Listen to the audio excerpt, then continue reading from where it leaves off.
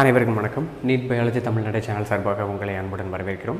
இன்றைக்கி நம்ம பார்க்க போகிற டாபிக் என்ன அப்படின்னா பிரைமரி லிம்ஃபாய்டல் ஆர்கன்ஸ், அதாவது முதல்நிலை நிணநீரிய உறுப்புகள். நார்மலாக இந்த primary and secondary lymphoid organ சம்மந்தமாக ஏற்கனவே ஒரு வீடியோ நம்ம போட்டிருக்கிறோம். அந்த வீடியோவை நீங்கள் பார்த்துட்டீங்க வந்தீங்க அப்படின்னாக்கா ஒரு இன்ட்ரொடக்ஷன் உங்களுக்கு கிடைச்ச மாதிரி இருக்கும். இன்னும் நிறைய தகவல்கள் உங்களுக்கு கிடைக்கும். இந்த பிரைமரி லிம்ஃபாய்டல் ஆர்கன்ஸில் லிம்போசைட்டுகள் உருவாக்கப்படுகின்றன அப்படிங்கிற ஒரு விஷயம் அந்த வீடியோவினுடைய முடிவில் உங்களுக்கு தெரிஞ்சிருக்கும்.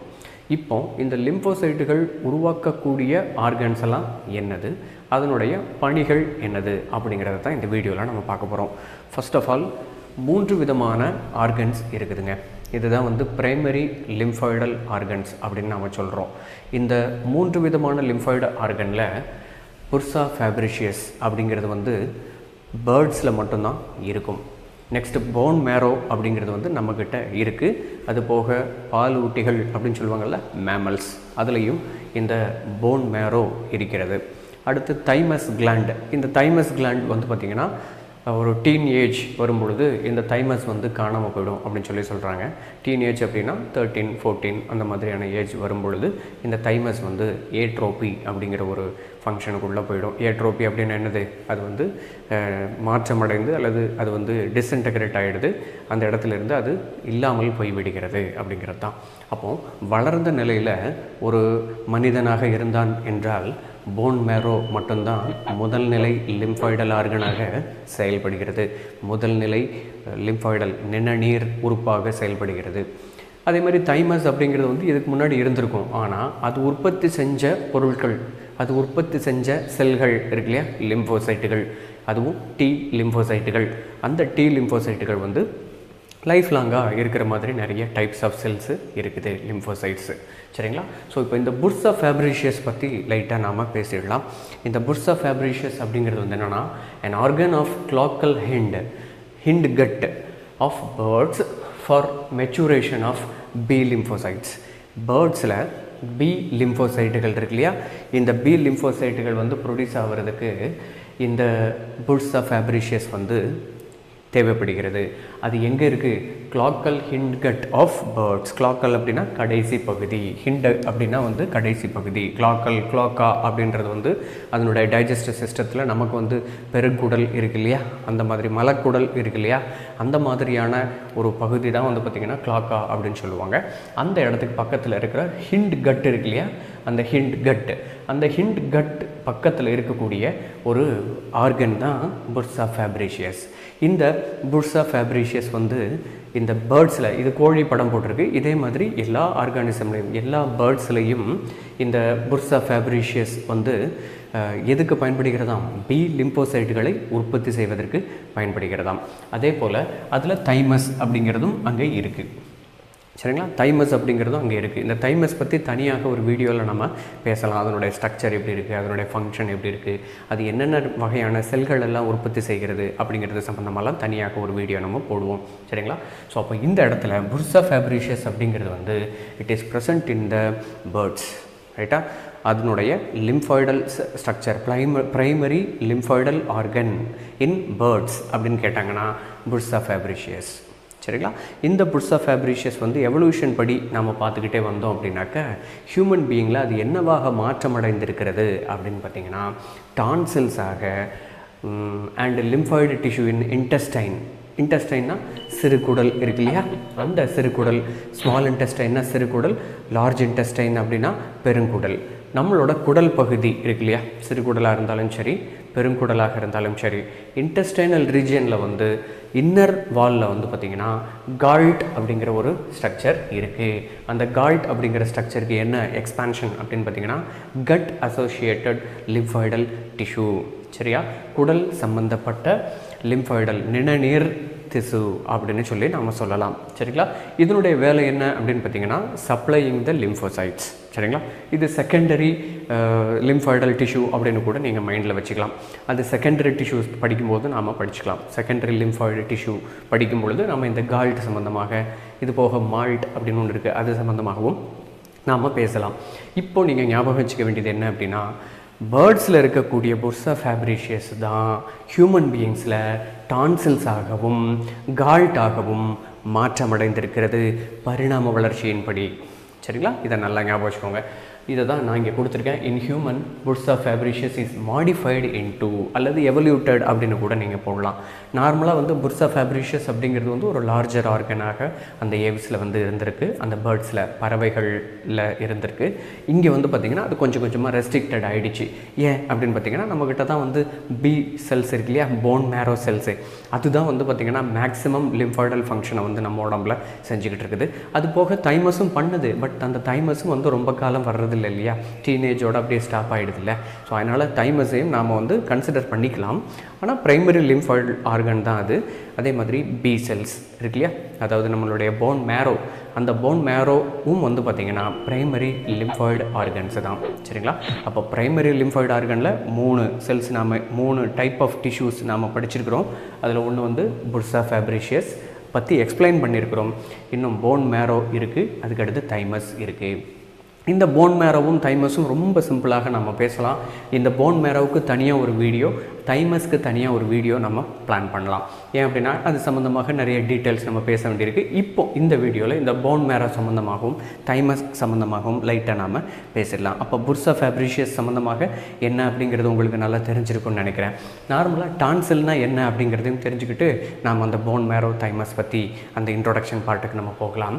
டான்சில் அப்படிங்கிறது நார்மலாக எல்லாருக்குமே ஐஸ்கிரீம் சாப்பிட்டா தொண்டையில் சத வளரும் அப்படி சொல்லுவாங்கள்ல, அப்படின்னா என்னது, இந்த இடத்துல இருக்கக்கூடிய இந்த லிம்ஃபாய்டல் ஆர்கன் இருக்குது பார்த்தீங்களா, தட் இஸ் வாட் டான்சில். அந்த டான்சில் வந்து இன்ஃப்ளமேஷன் ஆகிடுமா. இன்ஃப்ளமேஷனாக என்னது, பாக்டீரியா வந்து அந்த இடத்துல போன உடனே அது வீங்கி ரெட்டிஷாக அது மாறிவிடுகிறது. அது போக கொஞ்சம் சைஸும் பெருசாகிடும். அப்படி இருக்கிற சிச்சுவேஷனில் என்ன அர்த்தம், அங்கே வந்து டான்சில் உங்களுக்கு தொண்டையில் சத வளர்ந்துருக்கு, அதை வந்து நாங்கள் ரிமூவ் பண்ண போகிறோம் அப்படின்னு சொல்லிட்டு டாக்டர்ஸ்லாம் வந்து சொல்லுவாங்க. அந்த மாதிரி இன்ஃப்ளமேஷன் ஆனது வந்து பார்த்திங்க அப்படின்னாக்கா டான்சிலிட்டிஸ் அப்படின்னு சொல்லிட்டு சொல்லுவாங்க. நார்மலாக இந்த இடத்துல டான்சில் வந்து இப்படி தான் இருக்குது. ஆனால் இங்கே பாருங்கள், டான்சிலிட்டிஸ் வந்ததுக்கப்புறம் அது எவ்வளோ பெருசாக வீங்கி இருக்குது அப்படின்னு சொல்லிட்டு. இது வந்து நம்ம ஒரு நெட்டில் இருந்து எடுத்த ஒரு டயக்ராம், ரைட்டா. இது டான்சிலிட்டிஸ்னு தனியாக ஒரு வீடியோவும் இருக்குது, அதையும் நீங்கள் பாருங்கள். பார்த்தீங்கன்னா உங்களுக்கு இன்னும் கொஞ்சம் நிறைய ஐடியா கிடைக்கும். சரிங்களா. ஸோ அப்போ டான்சில் அப்படிங்கிறது வந்து புர்சா ஃபேப்ரிஷியஸ்லேருந்து எவல்யூட் ஆன ஒரு பார்ட்டு நம்மளுடைய உடம்புல இருக்குது, மேமல்ஸில் இருக்குது, ஞாபகம் வச்சுக்கோங்க. சரியா. இப்போது இந்த போன் மேரோ சம்மந்தமாக தைமஸ் சம்மந்தமாக படிக்கிறதாக நான் சொல்லியிருந்தேன். அதில் 2 முக்கியமான விஷயங்களை மட்டும் ஞாபகம் வச்சுக்கோங்க. போன் மேரோலேருந்து ப்ரொடியூஸ் ஆகிறது பி செல்ஸ், அதே மாதிரி தைமஸில் இருந்து ப்ரொடியூஸ் ஆகிறது டி செல்ஸ். சரியா. இந்த ப்ரைமரி லிம்ஃபாய்டு ஆர்கனுக்கு என்ன ஒர்க்கு அப்படின்னு பார்த்தீங்கன்னா, லிம்ஃபோசைட்ஸ் இருக்குது, அந்த லிம்ஃபோசைட்ஸை செலக்ட் பண்ணி அதை மெச்சூரேஷன் பண்ணி வெளியில் அனுப்பக்கூடிய வேலையை தான் இது பண்ணுது. நார்மலாக வந்து செலெக்ஷன் கமிட்டி அப்படின்னு சொல்லிட்டு ஆர்மியில் வச்சுருப்பாங்க இல்லையா. நார்மலாக வந்து ஆர்மியில் எப்படி செலக்ட் பண்ணுறாங்க, ஆர்மியில் வந்து ஃபஸ்ட்டு வந்து பேப்பரில் வந்து ஆட் கொடுப்பாங்க, நீங்கள் வந்து வாங்க அப்படின்னு சொல்லிட்டு. உடனே எல்லாருமே இப்போ வந்து போய் அப்ளை பண்ணுவோம். அவங்க பண்ணக்கூடிய இடங்கள் வந்து எதுவாக இருக்கும் அப்படின்னா, ஒரு சென்டரான பார்ட் வச்சுருப்பாங்க. இப்போ தமிழ்நாடு இருந்துச்சு அப்படின்னாக்கா மதுரையில் வைக்கலாம் அல்லது சென்னையில் வைக்கலாம். ஸோ இந்த மாதிரியான இடங்களில் தான் அவங்க வைப்பாங்க. ஸோ அந்த இடத்துல வந்து இங்கே இருக்கக்கூடிய இளைஞர்கள் எல்லாமே அப்ளை பண்ணி அங்கே போவாங்க. போய் அங்கே என்ன பண்ணுவாங்க, செலெக்ஷன் பண்ணுவாங்க, ரைட்டா. எது வந்து வேகமாக வளரும், எது வந்து வேகமாக ட்ரைனிங் எடுத்துக்கிடும், எந்தெந்த ஆட்கள் வந்து வேகமாக ட்ரைனிங் எடுத்துக்கிடுவாங்க, யாரெல்லாம் ஃபிட்டாக இருக்கிறாங்க அப்படின்னு சொல்லிட்டு அதெல்லாம் செக் பண்ணுறதுக்கு நிறைய பேராமீட்டர்ஸ் வச்சுருப்பாங்க. அதுக்கு வந்து இந்த கயிறு மேலே ஏறுறது, அதுக்கப்புறம் இந்த சகதியாக இருக்கும் அதுக்குள்ள அப்படியே படுத்துக்கிட்டு அப்படியே போகிறது, அதுக்கப்புறம் ரன்னிங் ரேஸு. ஸோ இந்த மாதிரியான நிறைய விஷயங்கள் வந்து அவங்கள செக் பண்ணுறதுக்காக வச்சு அவங்கள எல்லாத்தையும் செலக்ட் பண்ணி அதுக்கப்புறம் அவங்களுக்கு ட்ரைனிங் கொடுத்து அவங்கள வந்து வேற ஒரு இடத்துல மாற்றி அந்த இடத்துல இருந்து அவங்கள சண்டை நடக்கிற இடத்துக்கு அனுப்புவாங்க. இப்படிங்கிறது தான் வந்து ஆர்மியில் நடக்கக்கூடிய ஒரு பணி, ரைட்டா. இதே பணி தான் இங்கேயும் நடக்குது பாருங்கள். இந்த போன் மேரோலையும் சரி தைமஸ்லேயும் சரி நம்ம உடம்புல சில செல்ஸை வந்து செலக்ட் பண்ணோம்.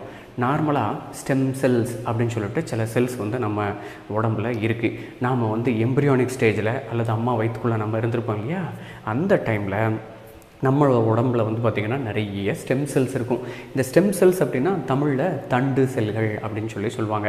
நார்மலாக இந்த ஸ்டெம் செல்ஸுக்கு என்ன பணி அப்படின்னு பார்த்திங்கன்னா, இந்த ஸ்டெம் செல்ஸு கொஞ்சம் கொஞ்சமாக மெச்சூர் ஆகி வளர்ந்து எந்த வகையான செல்லையும் வந்து உற்பத்தி செய்யக்கூடிய, எந்த வகையான ஒரு ஆர்கனையும் உற்பத்தி செய்யக்கூடிய ஒரு தகுதி படைத்ததாக இந்த ஸ்டெம் செல்ஸ் இருக்குது பாருங்கள்.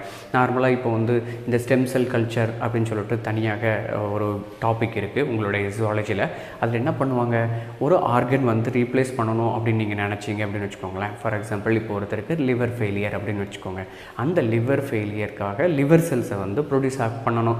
அப்போ அவர் உடம்புல இருக்கக்கூடிய ஸ்டெம் செல்ஸ் ஏதாவது கிடச்சிச்சு அப்படின்னாக்கா அந்த ஸ்டெம் செல்ஸை எடுத்து அதை வந்து டிஷ்யூ கல்ச்சர் மாதிரி, பிளான்ட்டில் டிஷ்யூ கல்ச்சர் படித்தோம் இல்லையா, அதே மாதிரி இங்கேயும் வந்து ஸ்டெம் செல்ஸை டிஷ்யூ கல்ச்சர் பண்ணி அதுக்குள்ளே இருந்து லிவர் செல்ஸை வந்து உற்பத்தி செஞ்சு அந்த லிவர் செல்ஸை வந்து டிரான்ஸ்பிளான்டேஷன் பண்ணிடலாமா.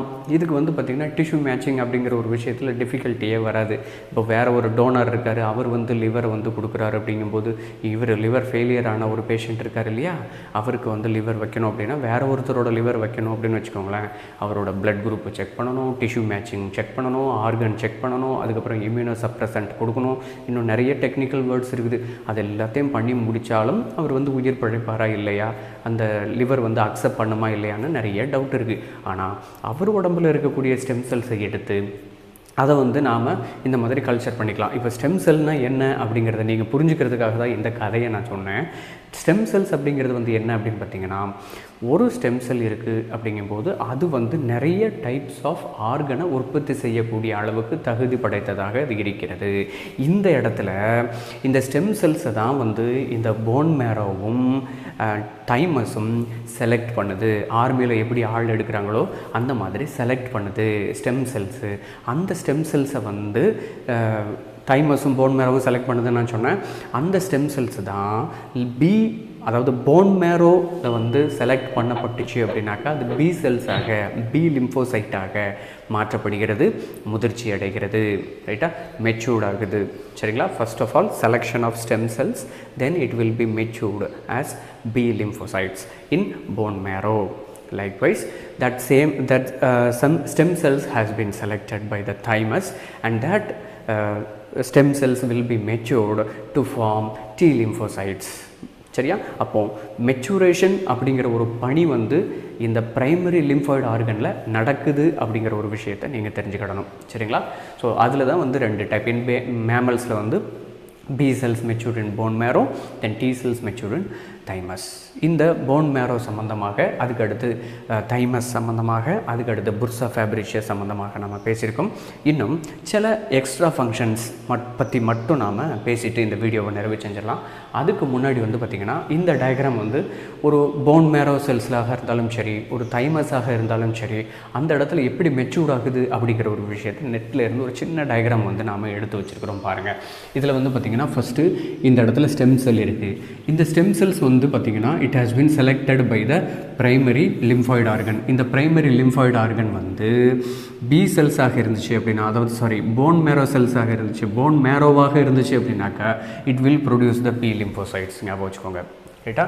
B lymphocytes ஆக மாதிரி இந்த ஸ்டெப் வந்து அப்படியே கண்டினியூ ஆகி போய் matured B lymphocytes will be produced at last. Okay, in case if it is thymus cells, these stem cells will be selected and it will be matured. Finally it will be forming the T lymphocytes. சரிங்களா? So இதுதான் வந்து basically நம்ம புரிஞ்சிக்க வேண்டிய விஷயம். இந்த diagram உங்களுக்கு கிளியராக இல்லைன்னா கூட நீங்கள் கூகுளில் சர்ச் பண்ணி பாருங்கள், B lymphocytes, T lymphocytes maturation அப்படின்னு கொடுத்து பாருங்கள். இதே டயக்ராம் வரும். அதை மேக்னிஃபை பண்ணி நீங்கள் ரொம்ப அனலைஸ் பண்ணி பார்த்துக்கலாம்.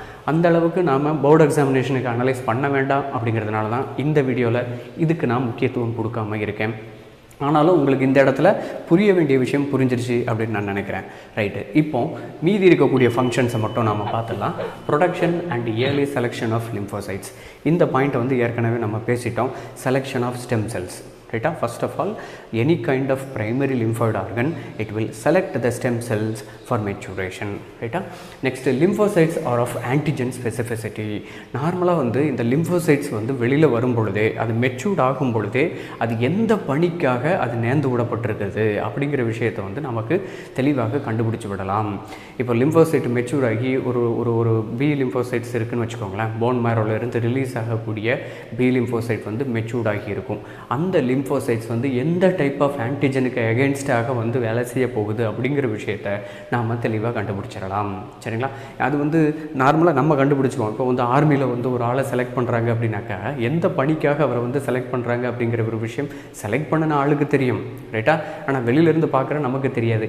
ஆனால் இங்கே பார்த்தீங்கன்னா அந்த பி லிம்போசைட்ஸ் வந்து வெளியில் வரும்போது that antigen specificity can be easily identified அப்படிங்கிறத ஞாபகம் வச்சுக்கோங்க, ரைட்டா? எதிர்ப்பு பொருள் தூண்டி மீது குறிப்புத்தன்மை கொண்டது அப்படின்னா என்ன அர்த்தம்? குறிப்பாக ஒரு ஆன்டிஜனுக்கு எதிராக, அந்த ஆன்டிஜனுக்கு தமிழில் என்ன அப்படின்னா எதிர்ப்பு பொருள் தூண்டி அப்படின்னு சொல்கிறாங்க. ஒரு குறிப்பிட்ட எதிர்ப்பு பொருள் தூண்டிக்கு எதிராக இந்த பி லிம்போசைட்டுகள் செயல்படுகிறது அப்படிங்கிறத நீங்கள் புரிஞ்சுக்கிடணும். சரிங்களா? நெக்ஸ்ட் வந்து பார்த்தீங்க அப்படின்னாக்கா lymphocytes matured in primary லிம்ஃபாய்டல் organ and become இம்யூனோகாம்பிட்டன்ட் cells, ரைட்டா? இம்யூனோகாம்பிட்டன்ட் அப்படின்னா என்ன அர்த்தம்? நோய் தடை காப்பு பெற்ற செல்கள். சரியா? இம்யூனோகாம்பிட்டன்ட்னா என்ன அர்த்தம்? நம்மளுடைய நோய் எதிர்ப்பு சக்தி இருக்குது, அது வந்து ஆன்டிஜன் கூட போட்டி போடுற அளவுக்கு ரெடி ஆகிறது அப்படின்னு சொல்கிறாங்க. That is what இம்யூனோகாம்பிட்டன்ட். கம்பிட்டன்ட்னு என்னது? போட்டி போடுறது அப்படி அர்த்தம். இம்யூனோன்னு என்னது? நோய் எதிர்ப்பு சக்தி. சரியா? நம்ம உடம்புல இந்த பி லிம்போசைட்ஸ் வந்து உற்பத்தி ஆனதுக்கு அப்புறம் அந்த பி லிம்போசைட்ஸ் மெச்சூரேஷனுக்கு அப்புறம் அது இம்யூனோகாம்பிட்டண்ட்டாக மாறிவிடுகிறது, நோய் தடை காப்பு பெற்ற செல்களாக அது மாறிவிடுகிறது. அப்படின்னா என்ன அர்த்தம்? எந்த ஒரு ஆன்டிஜன் வந்தாலும் அந்த ஆன்டிஜனுக்கு ஸ்பெசிஃபிக்காக இது இருக்கிற பட்சத்தில், பி லிம்போசைட் ஸ்பெசிஃபிக்காக இருக்கிற பட்சத்தில் அந்த ஆன்டிஜனுக்கு எதிராக இது போட்டி போட்டு அதை வின் பண்ணக்கூடிய, அதை சாகடிக்கக்கூடிய, அந்த ஆன்டிஜனை அழிக்கக்கூடிய அளவிற்கு நம்மளுடைய லிம்போசைட்ஸ் வந்து ரெடி ஆகிறது அப்படிங்கிறது தான் வந்து இங்கே கிடைக்கக்கூடிய தகவல்கள். ஸோ இப்போ இந்த வீடியோவில் நாம் பிரைமரி லிம்ஃபாய்டு ஆர்கன்ஸுக்கு ஒரு 3 எக்ஸாம்பிள் பார்த்துருக்கோம். அதே மாதிரி அதனுடைய பணி அப்படின்னு சொல்லிட்டு ஒரு 3 ஃபங்க்ஷன்ஸ் நம்ம பார்த்துருக்குறோம். மேலும் பல தகவல்களை தெரிந்து கொள்வதற்கு நீட் பயாலஜி தமிழ்நாடு சேனலை சப்ஸ்கிரைப் பண்ணுங்கள். நன்றி, வணக்கம். பலருக்கு சேவை செஞ்ச நீயும் ஒரு ஹீரோடா. ஒரு கைப்பிடி சோறானாலும் ஷேர் செஞ்சு பாருடா.